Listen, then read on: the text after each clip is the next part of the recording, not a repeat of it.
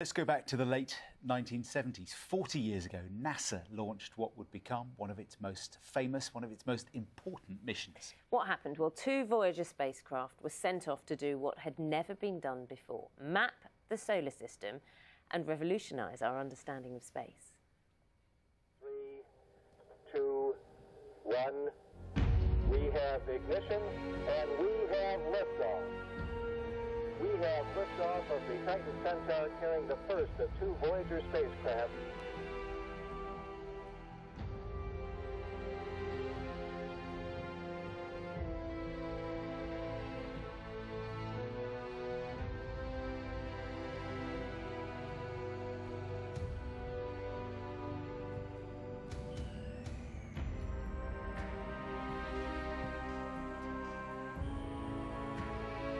Hello from the children of planet Earth. Iechyd da I chwi yn awr ac yn oeso.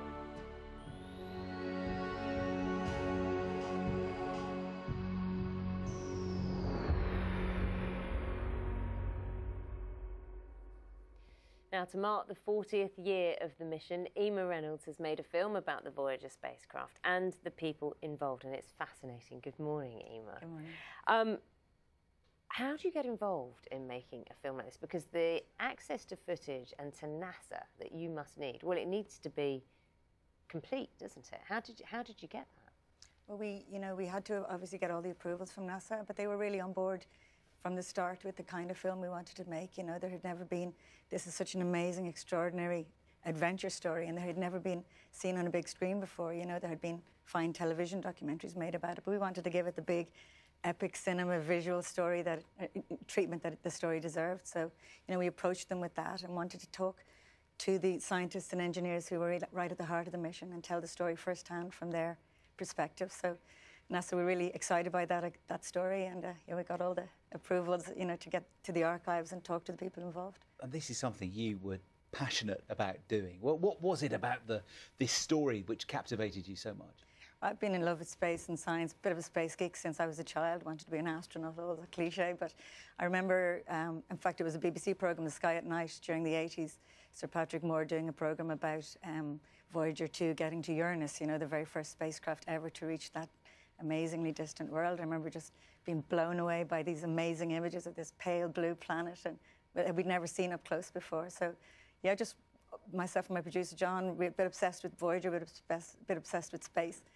And when Voyager 1 entered interstellar space in 2013, it was back in the news again, you know, after this long 40-year journey, nearly 40-year journey. So it was the perfect moment to try to tell the story. And Voyager 2 took over from Voyager 1 and just carried on going out. That's correct, isn't it? Yeah, Voyager 2 is the one that was able to, after they succeeded at Saturn, which was the prime mission, it was sent on then to Uranus and Neptune, which is the only spacecraft that has ever been to those planets. And the point was that it will keep on going, it will not come back, because it will take a part of us, or at least a snippet of us then, into space, out into the universe. And a lot of this centres around a golden record, which I think is going to be explained quite clearly in this clip, and then we'll talk to you about that. All of planetary exploration, to me, is a story about longing. The longing to understand the significance of our own existence. To say to the universe, we're here. Know us. You know, where are you? The people who actually did the science part of Voyager are always jealous and mad because the golden record gets more attention than all the wonderful things they did exploring the outer planets of the solar system. But the main attention goes to the golden record. Any kind of effort to contact the extraterrestrial intelligent life is more fascinating than knowing the chemical makeup of a mineral on Mars or something. Let's give it some more attention, shall we? Because I'm fascinated by it. So this is an actual golden record which contains all these sounds and messages.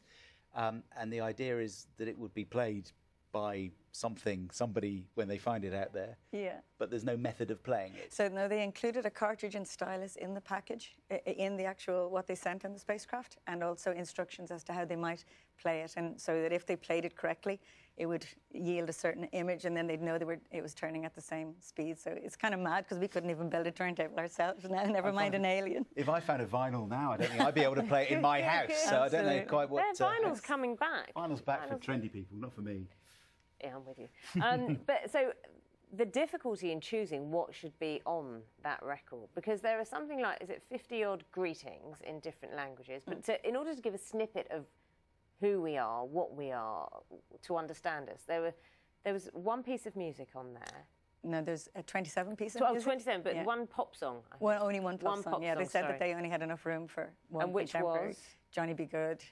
Johnny Be Good. Yeah. See, and no Elvis. No Elvis, no Bob Dylan, no David Bowie. Bowie, yeah, you'd put Bowie on that. I would, yeah. Well, one of the contributors in the film, Tim Ferriss, said, you know, there's obviously a lot more great music that's not on the record than is on it, which would be a pretty pathetic planet if we only had 90 minutes of decent music. It's amazing. Do you think what's on that record is still representative of what we are as humans on planet Earth? I think it's a pretty good snapshot, you know, like they only had 90 minutes that they could fill, and they wanted to.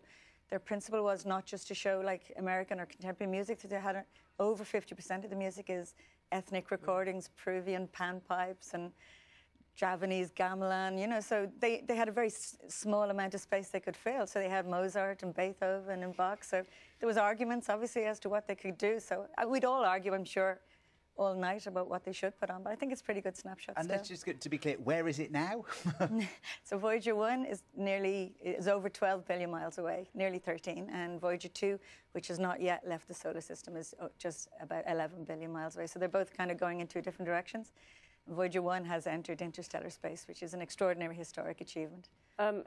When do we lose signal? Because we're still getting odd bits of data.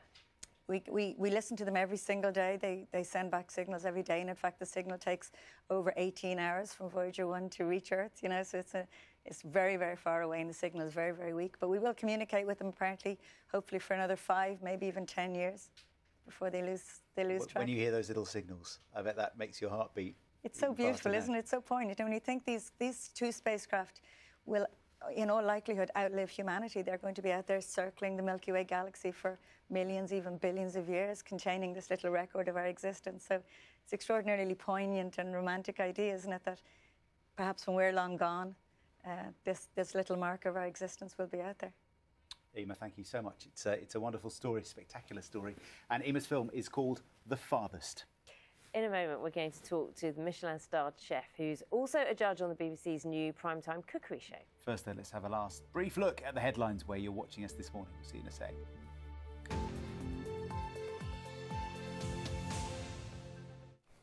Hello there, good morning. The Scottish Government's efforts to control, stop and prevent smoking is working, according to scientists and health experts.